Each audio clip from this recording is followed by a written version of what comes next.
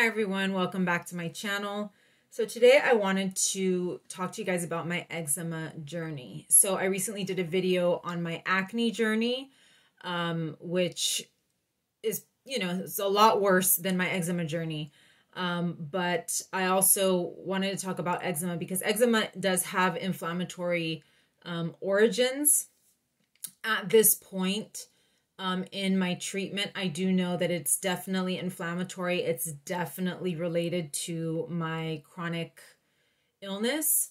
And so I figured it would be a good video to make, especially for anybody out there that's also suffering with eczema. So I'm going to show you guys a picture. This picture is not really the best picture. It's the only picture that I have of my eczema prior to starting my IVIG treatment. It's, like I said, it's not the best picture, but it is the picture that I have. So I'm going to see if I can get it there. You can see it's like on my shins down there, that sort of like reddish area. I know that the lighting is not very good. So it kind of looked like burns almost. I guess like if I could compare it to anything, it looked sort of like burns.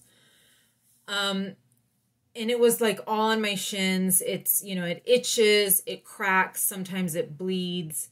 I was not using anything. I did have like topical ointments. Typically they're topical steroids. And the steroids have side effects. They kind of thin out your skin, so it makes you more prone to getting cuts anyways. And then you can only use it for a certain amount of time, then you have to stop. And if I would stop, then the eczema would come back. And I've struggled with eczema since I was a child. And now, kind of looking back, I know that a lot of it was probably gut issues, probably candida related. But at this point, because I've been on a very restricted diet for many years, I knew that it had to just be inflammatory. And so I did notice, so I've been on IVIG twice. I've done 2 stints. The first stint was from 2013 to 2014. And I immediately noticed, I think within a few months, the eczema cleared up. And so I knew that, among other things that had improved, I knew that the eczema was one of them. And it was definitely inflammatory in nature because immune globulin is also an anti-inflammatory. It does other things, but it is a strong anti-inflammatory. So I lost my insurance in 2014 and had to stop my IVIG. It was almost 4 years before I would get back. Actually, it was 4 years before I would get back on IVIG. And during that time, the eczema came back. So I developed the eczema on my shins. It came back on my shins because I had it on my shins before. And it also came on my hands. And so when I was younger, I've had eczema in lots of different places. I've had eczema in the creases of my arms. And when I was younger, I saw that it was related to the laundry detergent. We had a very old washer, and I don't think it was rinsing the clothes out very well. So I noticed that like once we got a new washer, the eczema improved, but also I switched to a detergent that was like a free and clear detergent with no dyes and, a little bit gentler. And then I eventually switched to something called Ecos. I believe it's called Ecos Free and Clear Detergent. So detergent that does not have, it's like more natural or more on the natural side, but also does not have dyes or, fragrances. I have to be completely fragrance free with everything, body lotions, anything that goes on my skin. And that helped with the eczema in the creases of my arms. But then over time, the eczema evolved. I started getting eczema in between my fingers. It kind of looked bumpy, almost like a rash. And I don't know if eczema and contact dermatitis are the same thing. But it always seemed to get worse if I had contact with like dish soap, like Dawn dish soap, or any kind of harsh soaps, chemicals. I have to use gloves when I wash dishes, or if I used to clean toilets with like like Ajax, Comet, those kinds of things. I had to really make sure that they didn't make contact with my hands. I don't clean house much anymore, but if I do, I try to stay away from those chemicals. My parents are the ones that clean the house now, but if I ever do clean anything, I stay away from harsh chemicals just because I also don't like to breathe them. So I've had eczema everywhere. I've had it on my fingertips. Like, actually, you could probably see here because this one kind of got a little bit bad recently. I don't know if it's going to focus on my finger, and it's going to stay probably focused on my face. I don't have like normal fingerprints anymore. And I've had this issue for such a long time that my fingerprints have always been weird my entire life. So that it almost looks like these lines, almost like cuts or cracks. So I don't know if my fingers are just like permanently scarred. But I do have those lines, those like almost like they look like creases. So I've had eczema in lots of different parts. I have also had eczema or contact dermatitis outbreaks in more intimate areas, and let me tell you, that is a whole different situation. And a lot of it is because of medications that I have had to use that have caused those contact dermatitis situations in areas that you wouldn't imagine you could get dermatitis. So the IVIG helps. So I started IVIG again at the end of 2018, and it did take a while. It takes a few months, but I always notice that my eczema is the first thing to calm down, and it goes away on its own. So I don't have to put any steroids or any, I just put my regular lotion, and little by little, the eczema starts to go away by itself. And so now, my legs are eczema free. But I started to develop eczema on the palm of my hand, specifically my right hand. So I think I had it on both palms this last time.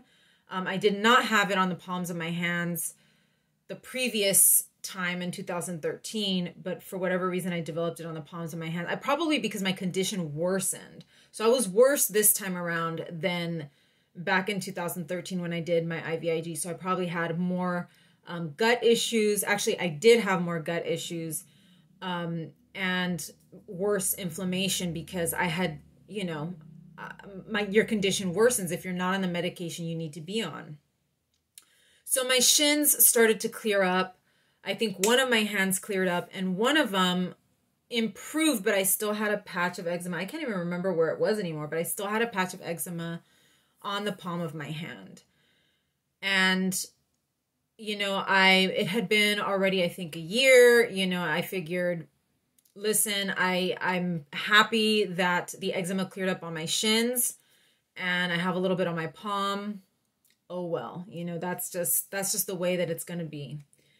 And so I just kind of dealt with it. I don't wash my hands very much, or I didn't wash my hands very much for that reason, because my fingertips and the palm of my hand tend to be, very sensitive. Even just I use very gentle soap. I use plain glycerin soap for my hands and for my face and my body.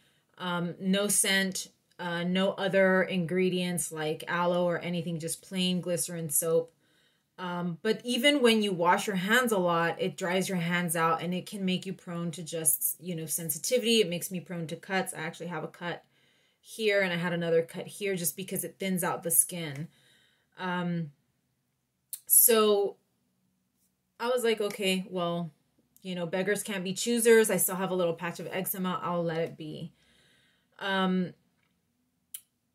So yeah, I just kind of dealt with it. And then one day I was ordering my supplements. There are two supplements that I take a lot of supplements, but there are two supplements that I notice help a lot, especially with gut issues. And one of them is L-glutamine and the other one is MSM, which is methyl sulfol something. It's like a sulfur-based supplement. And I was ordering the supplement. I usually order them through Amazon and they come in capsule form. I take 4,000 milligrams of MSM per day. which is 2 capsules. Each one is 2,000. And then I think I take also 4,000 of L-glutamine. And I notice if I stop those, my gut issues tend to get worse. That's why I'm very, very religious with those supplements, because stomach and gut issues are, you know, my kryptonite. Amazon ran out though. Amazon ran out of the MSM capsules. And, you know, during the pandemic, Amazon has been kind of up and down with their stock. So just suddenly I could not find my MSM, and I really, really needed it. So I was panicking. I was able to get, I think, like 1,000 milligram or 500. No, I was able to get the 500 milligram tablets. So that means that I have to take 4 of them a day. And I hate swallowing pills. So I bought that little bottle, but I started searching the internet for my regular, you know, 2,000 milligram MSM pills. I was actually able to find 1,500 milligram tablets, and they're these big horse pills, and they're tablets. So they're not the gel capsules. They're these big they look almost like penicillin, and they're huge. But I was desperate because I really needed, that's one supplement that I can't go without. And so I was like, I really need to get it. So I bought it, I think, off of another like health food website. I was like, I don't care what I have to pay for it. The dosage is higher, so I may just have to take 1 capsule or 1 tablet. So I bought them, and I got them. And like I said, they're these huge horse pills. They're hard tablets. They're each 1,500 milligrams. And I considered taking 1, but I was like, you know what? I'm better off taking the 2 and doing 3,000 milligrams, which is more than my dose. Because if I do too little, I will feel it in my stomach and in my gut. So I was like, you know what? Let's see what happens if I take the 2 tablets. Eventually, the other ones will come back in stock, and I will switch back to those. Well, lo and behold, I started taking 3,000 milligrams of MSM every day, and the patch on my hand cleared up. And so I was just like, wow, I did not know that I possibly needed more MSM. It also helped with some stomach issues, some sort of refluxy stomach irritation that I was having due to the IVIG, because I think at the time I was still getting it infused intravenously. And for whatever reason, it was bothering my stomach, which it had not bothered my stomach the first time around in 2013. So it was something that I stumbled upon by accident, that I actually needed a higher dose of MSM, and that actually I killed 2 birds with 1 stone. And, you know, one very, very big bird, which was my stomach. Like I said, my stomach is one of those things that it's my kryptonite. If I have stomach issues, I am very, very upset, very bothered and stressed out. But it was really nice that my hand cleared up as well. Recently, though, and you may know this from my other videos, I had to stop my IVIG to do another treatment. So I had to stop 2 weeks before the treatment, the week of the treatment, and 2 weeks after the treatment. So that was a whole month and a half that I had to stop my IVIG. And so I knew that I was going to start having some issues, especially prior to this treatment that I was going to do. And sure enough, my stomach started acting up. And then I noticed this finger, my pointer finger, started getting very red. The skin felt like very thin. And keep in mind, right now, we're also still washing our hands a lot because of COVID. And I'm so surprised at how well my hands have held up throughout this whole pandemic. And MSM was my saving grace during this pandemic, because I've been able to wash my hands quite a bit without having a lot of issues. That's the reason I don't like washing my hands, is because I start having skin issues. But I've been able to wash my hands quite a bit and not have too much damage to the skin. But I noticed as soon as I stopped my IVIG, within a couple weeks, this fingertip started getting very red. It started getting kind of cracked. And I know I think that's like a form of eczema. Eczema manifests differently in different parts of the body. And so I started noticing it was very irritated. It was red. It kind of hurts. Like even if I'm grabbing things, it would hurt. I would wash my hands and it would get like irritated. But there was really nothing that I could do at that point. I was just waiting to do this other treatment, and then I had to wait 2 weeks and get back on my IVIG. So I've been back on my IVIG for 3 weeks. This is going to be week 4. And all it took was 3 weeks, and my fingertip is looking better. I mean, literally just last week, it was still red and cracked and looked like it was going to kind of maybe start bleeding. And within a few days this past week, it just on its own has gone back to its, being in better shape. I mean, obviously my fingerprint is not very good. It's still cracked and probably scarred, but it has gone back to not being red and irritated, and it doesn't feel like it's going to like cut and bleed.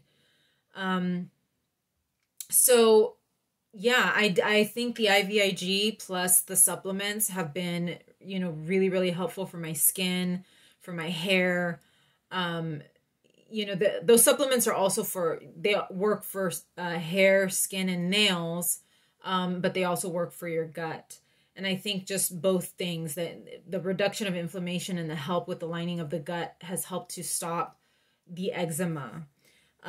What do I use on my skin? I use plain lotion. I use Alba Botanica unscented. I think it's called Very Emollient body lotion. That's what I use on my body.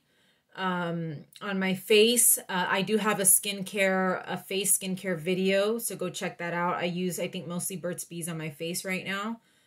On my hands, I use also the Burt's Bees unscented aloe vera lotion, and it's very light. It's not a heavy moisturization. That's the other thing too. That's sort of the double-edged sword when it comes to eczema on your hands, is that doctors will recommend that you put something like Eucerin or like those heavy kind of Vaseline-based, they look kind of like gel, like an ointment type of thing on your hands. And then when you put it on your hands, you can't touch anything because it leaves everything greasy. You can't touch your phone. You can't touch paper. You can't touch, this thing gets like all smeared because I have stuff on my hands. And so, that's probably more of a nighttime treatment. But during the day, I need something lighter that won't, that will absorb into the skin and won't get on everything. And so I found the Burt's Bees aloe, I think it's called the unscented. It's for sensitive skin, aloe vera lotion. It's like a bottle like this size, and it has a pump. And that one has actually worked really well. It's very light, so it absorbs. It's not the most intense moisturization, but it's enough for me. I can apply it several times during the day. I put it on, it absorbs, and I can touch things. I would rather apply more than be getting everything greasy. And so that has worked for me. For my body, it doesn't really work that well. I stick with the Alba Botanica, but for my hands, it has worked just fine. And so I just apply it, I wash my hands and then I apply it after my hands are dry. And that's what I do. I have not used any steroids or any kind of prescription medications on my skin because they, as soon as I stop using them, the eczema comes back and there are all kinds of side effects. And like I said, when you have an internal issue, when you have an issue with inflammation or gut problems, if you don't fix the source of the problem, you're going to keep having a recurrent issue and you're going to have to keep using the topical medications no matter what. So that's my eczema journey. I hope this helps someone else because I've suffered with eczema since I was a child. I've had gut issues since I was a child. I used to do a lot of antibiotics as a kid. I now know that that was probably the start of all of these issues or a lot of these issues. And so, had I known when I was younger, I probably could have corrected these problems beforehand, before they got this bad. But now that I do know, I'm very diligent with my supplements. I am very diligent with my IVIG infusions, and I'm always looking for other things, other anti-inflammatory things that I can do to help, my skin and, my digestive system. So thank you for joining me. Please leave any comments how you've helped your own eczema or your own skin issues down in the comments. Check out my acne video as well, because it's a very similar video. That one was much more harrowing, a lot more, much scarier situation, and much more complicated, but it's along the same lines as this eczema situation. So please like and subscribe, and I will see you in the next one. Take care.